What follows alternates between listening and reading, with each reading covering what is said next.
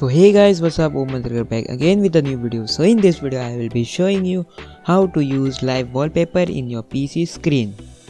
So without wasting any more time, let's get started. First open your browser or just click the first link in the description and download the software Lively. This will help you to use live wallpapers on your desktop screen. There are already inbuilt live wallpaper in Lively. If you want, you can use that, but I will also show how to download more live wallpaper so that you can use any wallpaper you want. Click the second link in the description or just type on Google live wallpaper. Search any wallpaper from this website and download it. Next, right click on Lively and click open Lively. Now click on the plus icon, then click browse and then find the file you have downloaded. Now click open. Now if you hear background music on the wallpaper, just right click on the wallpaper, click customize and click mute.